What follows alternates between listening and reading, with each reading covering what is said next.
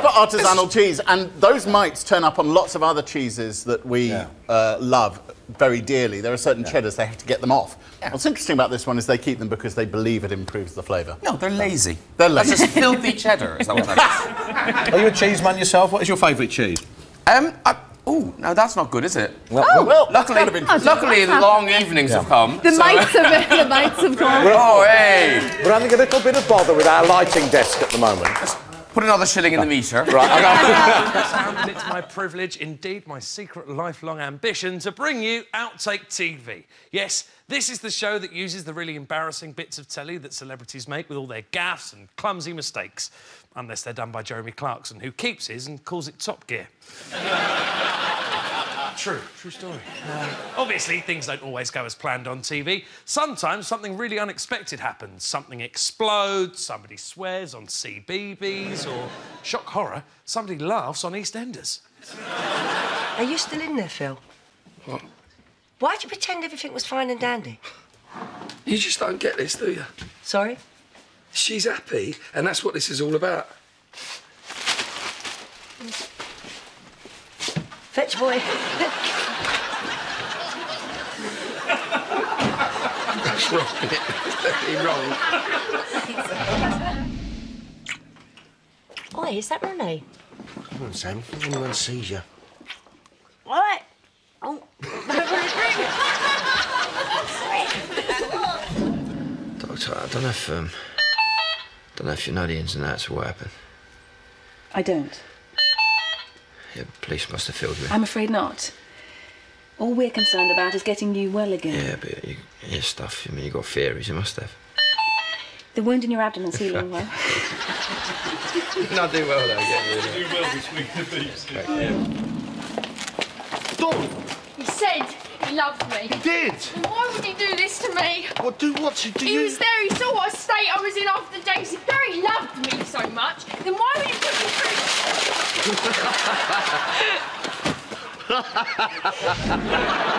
Put me in a nappy, perhaps. We can't afford nappies. No, Janet's not working. I've got my line wrong again.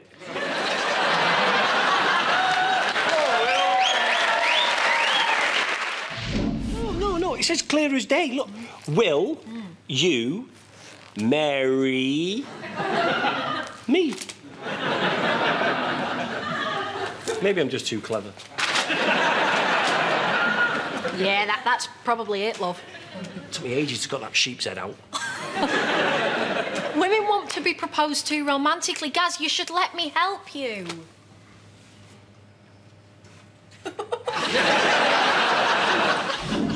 You know, I'm asking you these things because when I said those vows, before that, when we got engaged, you know, when you proposed, I just can't quite remember what I was going to say. So, somebody could tell me a line, I'd really appreciate it. Can't talk because you've got a mouthful of fruit. Tomorrow, we'll be live on the deck of HMS Illustrious, which is anchored on the River Thames at Greenwich for the Royal Navy's celebrations. Wasn't it a good piece by Richard? It was a great piece. I'm just eating a piece of melon, which I tend to do at this time. It keeps my sugar levels up. Lights are set, but what is a Christmas tree without a star to top it off? Well, this one has been lighting trees on Trafalgar Square for the past 10 years. 10 years, 10 years, 10 years, 10 years. Well, this one has been lighting trees on Trafalgar Square for the past 10 years. I think it's time to put it in its rightful place. OK, here goes.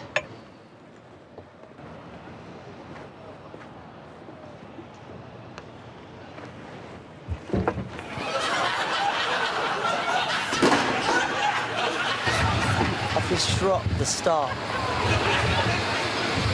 Oh my goodness.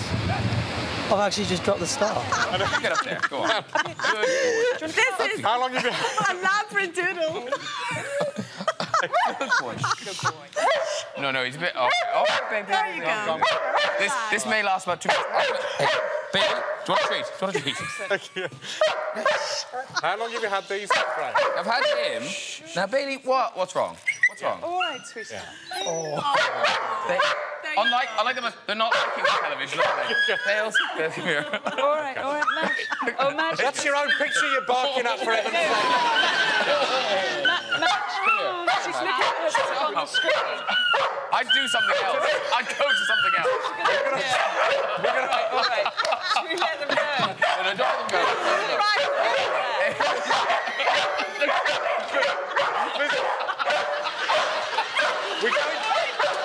We're going to an item now about the decline of the picture postcard. It's presented by Claire Grogan. Can we run that VT now, please?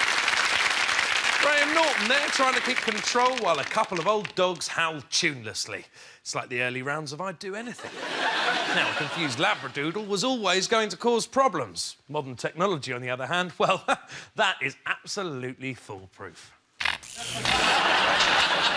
Welcome to BBC World News. I'm Nick Gowing. Also in this programme, how rising food prices affect people all over the world. And the price of passion. A British man and woman jailed for 3 months in Dubai. Need to kind of start foaming before we get anything in. So, Kerry's first job, if you want to break all those eggs into that bowl.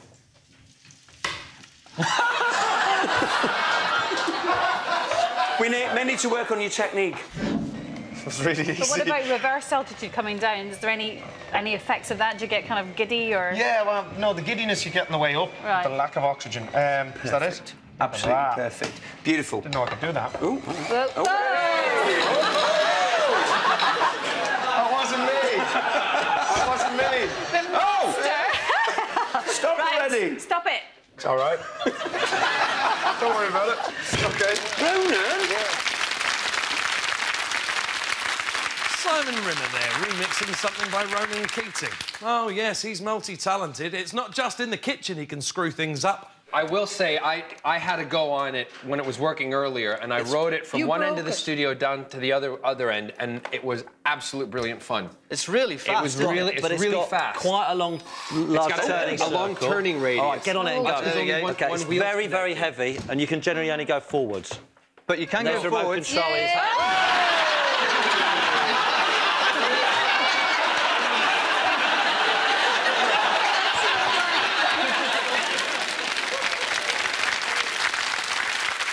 So, if you've ever wondered what John Barrowman would look like if he'd seen the funniest thing ever in the world, this is it.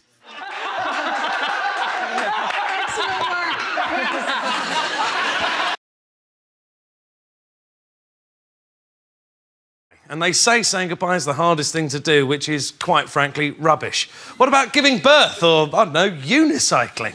Still, this lot either do it reluctantly or badly, starting with a reporter who I suspect may be getting it wrong deliberately. Last year there were signs that large salmon were returning to the Tay after a long absence. There are predictions now that we could see fish as large as 40 pounds being caught here for the first time in a long time, and that would be cause for celebration. Alan Grad, reporting Scotland.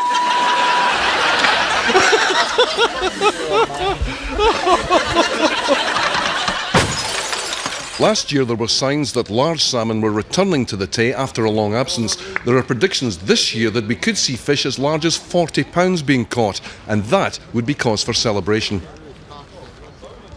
Alan Grant, reporting Scotland. Right, well, not... I'm afraid that's your lot. Michael's off to Annabelle's. He's one of these sort of posh folk. Diane's going back to visit her old boarding school. It's approved, you know. And I'm going to have an early morning walk in the park. At least that's what I'll be telling the police. Night-night. That's all for Newsnight tonight. Martha's being punished for some offence in a previous life by presenting tomorrow's programme.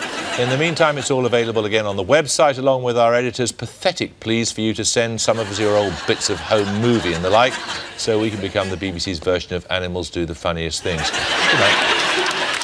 And why not? Animals Do the Funniest Things is ITV's version of Newsnight. Though, to be fair, whilst Paxman says that, if an animal did something weird to a politician, he'd be all over it. I can't promise you that for next time, but I can promise you another brilliant crop of outtakes. So, until then, ta-da!